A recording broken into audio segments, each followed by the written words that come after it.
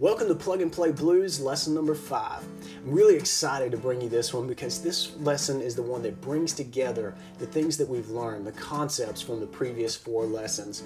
You know, we talked about laying down the groove in lesson 1. We introduced some cool micro licks in number 2. Number 3 was all about turnarounds, and 4 was all about chord moves.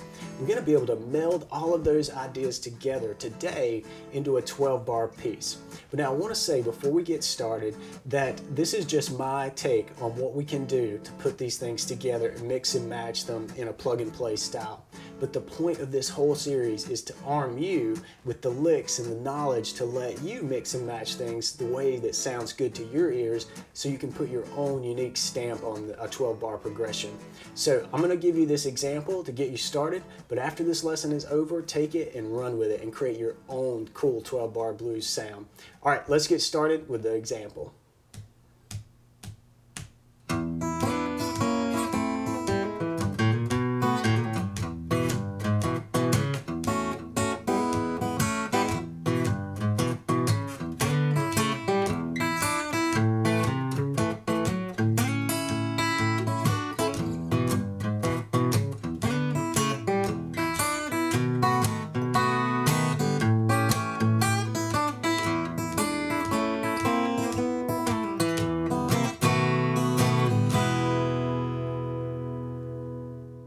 All right, let's take a walk through of that example piece.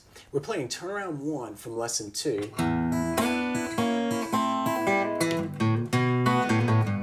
to get us into the E groove. And the E groove is 4 bars, and it's going to look like this.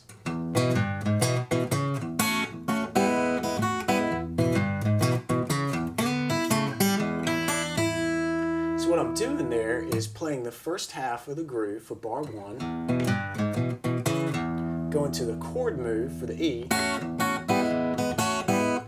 then playing the groove again, then answering it with micro lick number 5 and 3 back to back. And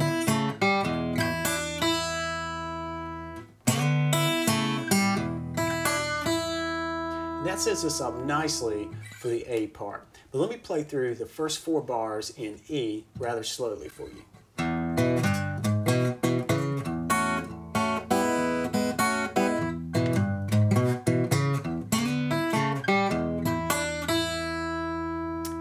Now we're ready to move on to the A part. The A part lasts for 2 bars, and we're going to do the groove for the first bar. And then for the second bar, we're going to split the time between a micro lick and the chord move. So we're going to do the first half of a micro lick and the second half on the chord groove. Here's what that looks like slowly for you.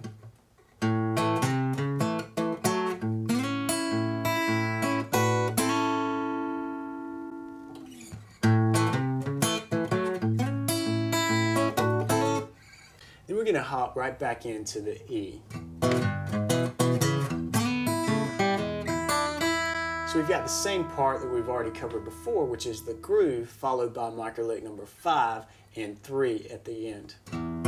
So here's the groove, 5 and 3.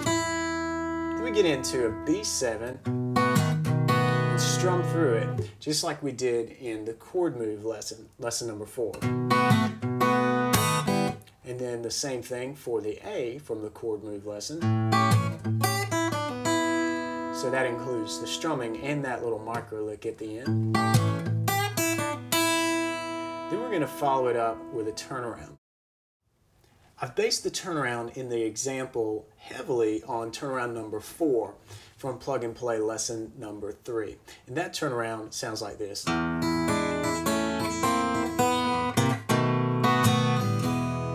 But what I did to spice things up a little bit is add a little lick once I get to this 4th fret note here on the 3rd string.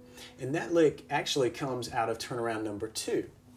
And that's simply just sliding back from the 4th to the 2nd and pulling off on the 3rd string. Then down on this E note here on the 4th string. And then we still finish the same way we did with turnaround 4. So it's a cool way to take a tiny bit, a tiny idea from another turnaround, another lick, and really spice up what we've learned as turnaround 4. So here's what that sounds like played slowly.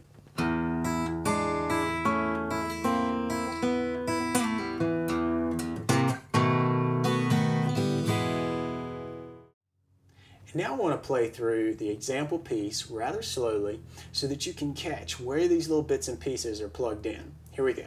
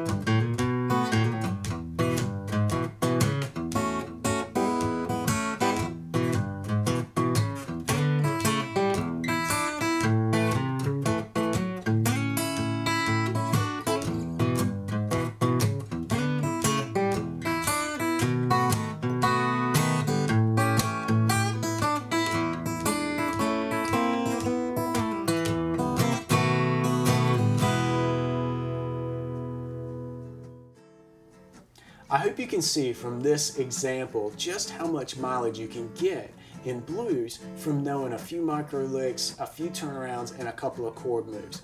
The options are just about limitless. So I really challenge you to go back through this course, get deep inside each lesson, pick up these licks, pick up the turnarounds and the chord moves, and then start experimenting. Sure, learn this lesson, but the point is for you to start mixing and matching this stuff in your own way. Put your own unique stamp on this thing. That's when the fretboard becomes a playground for you. And I wish you the absolute best luck as you go through this and come up with your own blues tune. Good luck, and thanks for following along.